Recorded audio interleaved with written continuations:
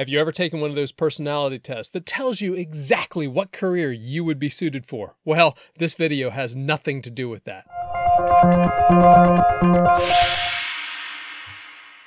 Computing can be applied to all sorts of disciplines, including things like management, anthropology, geology, healthcare, even multiple areas of law enforcement. But what I'm going to be talking about today are the specific disciplines within the field of computing itself. This includes computer science, which is the typical one most people think of, but then we also have computer engineering, software engineering, information science, information technology, and we also have two relative newcomers, data science and cybersecurity. Every so often, there's two organizations, ACM, the Association for Computing Machinery, and IEEE, the Institute for Electrical and Electronics Engineers. They get together and they put together recommendations for curriculum that address each one of these disciplines, each one of these concentrations. And they publish it in a document that allows us as faculty to take a look and make sure that our work in the classroom fits with what the industry is looking for. In an older report in 2005, they put together a problem space that made kind of a graph that showed kind of the breadth of each one of these disciplines. Now, in this problem space, on the bottom axis, they really took theoretical up to application. And when I'm talking about application, we're talking about things like deployment and configuration. So there's your range.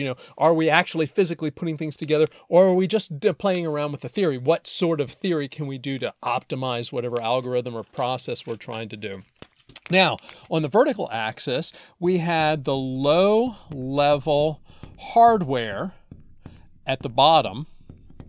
And up to the top, you're looking at people, the organizations, and just basic information, all right? And what we're looking at is each one of the disciplines kind of place themselves in a different place in this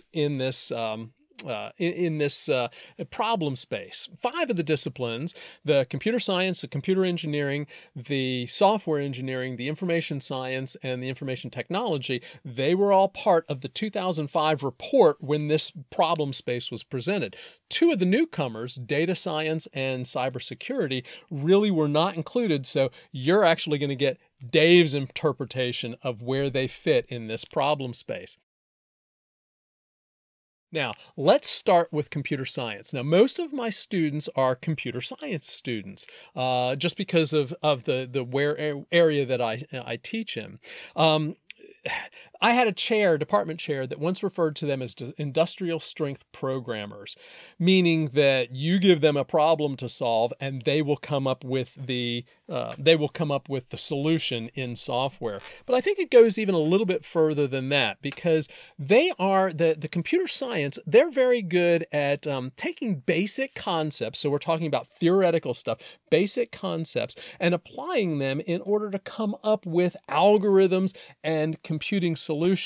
So when you're looking at, say, a computer science student or a computer science professional, usually they kind of operate, and this is coming from the curriculum the curriculum recommendations from ACM and IEEE. They're looking at kind of this region where we're looking at, and make sure that my colors are matching up correctly here. This area right here in the middle is really software development.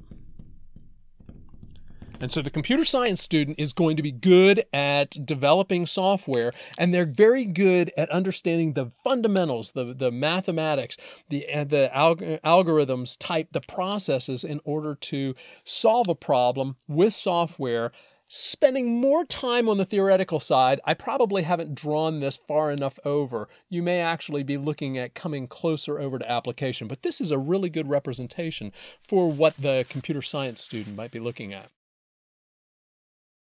Let's look at the next one, computer engineering. This is my area. because I love the low-level hardware stuff. I love the really getting down into the bits and pieces. You know, there's a reason why I like programming in assembly language, because I like that low-level stuff. Not necessarily because I'm going to do all of the projects, all my implementations in assembly language, but I like to know what the fundamental hardware is doing.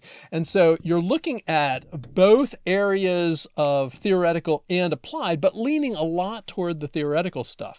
If you're looking at what the ACM IEEE recommendation was, they kind of drew an area of influence whenever it comes to computer engineering of this kind of, we stick to the low-level stuff and we will shift back and forth between the theory and also taking the theory and moving to the application, but we really like sticking to the lower part of this problem space.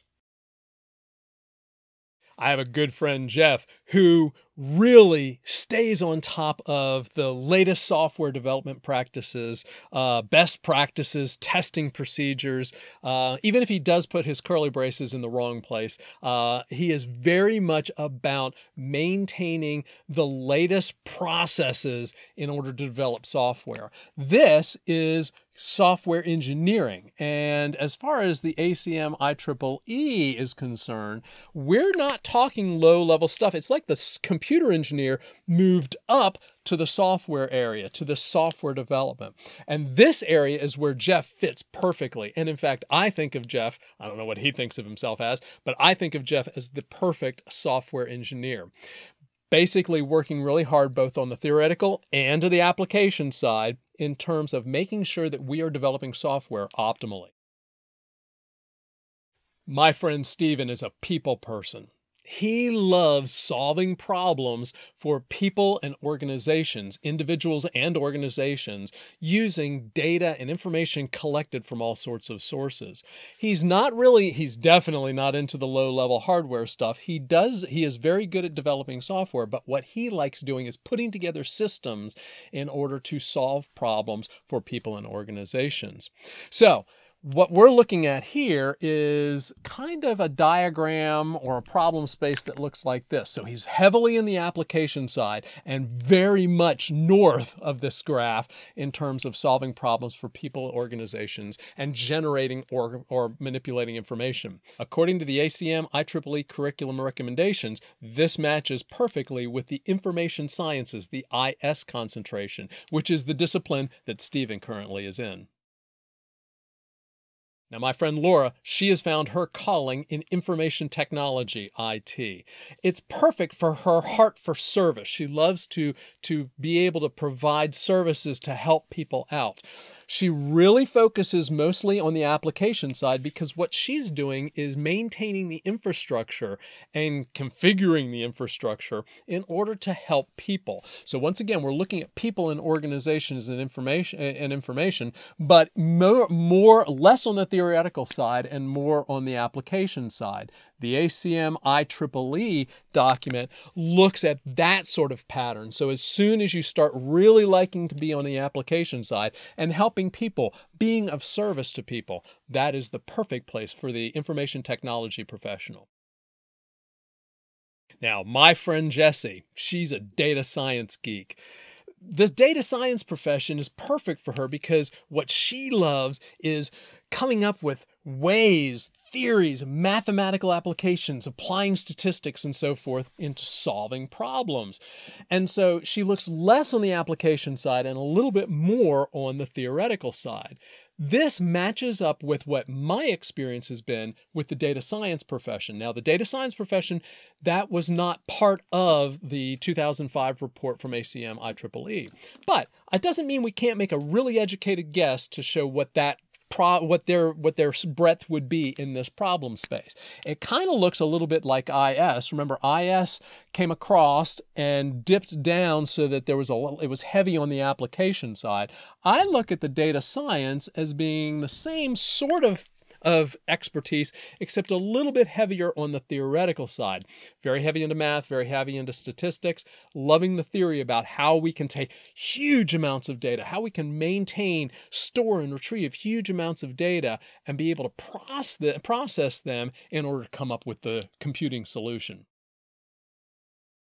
The cybersecurity mapping in this problem space also was not in the IEEE ACM report. It was a little harder for me to pin down, for me to figure out how would I draw this problem space here. Well, I have a good friend, Mike. He is all about security. He is all about this sense of justice, right and wrong, and making sure things are done right. And it has a lot to do with making sure that not only are the processes, the people, the organizations, and info and so forth, not only are those processes working properly in our organizations, but finding the tools and putting together the procedures in order to keep us safe. He has both a knowledge, theoretical and application-wise, for things like operating systems, virtual private networks, the networking, cloud computing, antiviruses, and firewalls. Once again, both theoretical and applied. But since the attacks are happening on our physical stuff, then leaning just slightly a little bit towards application. So what I thought of whenever I was going to draw this, I thought, well, okay, we definitely have to be up in the people in organizations whenever it comes, just like IT up here, but we also need to grab a little bit of software development and so forth, because not only are we IT, but we also really have a lot of flavor of CS in our use of computers. And so I kind of thought this is kind of the biggest problem space, because I think cybersecurity really has the most to worry about under the belt. Once again, I thought about Mike and thought about all the things that he needs to know and be aware of whenever it comes to performing his job. That's what I came up with. I realize that I have done kind of a backwards application of that problem space from the ACM IEEE curriculum recommendation report, but I think it was a good opportunity for me, I don't know, to get an idea of how to recommend which field for students to go into, and hopefully it has helped you. Remember that the 2005 curriculum report did not have the data science or the cybersecurity. That was based entirely on my experience. If you have additional comments about maybe how you would have set up the problem space differently for those two disciplines, please put a comment down in the comment section. I will also, in the description, give you the web address in order to access these reports if you're interested in taking a look at them yourself. Until then, remember that while computing may be immense, it's all just ones and zeros.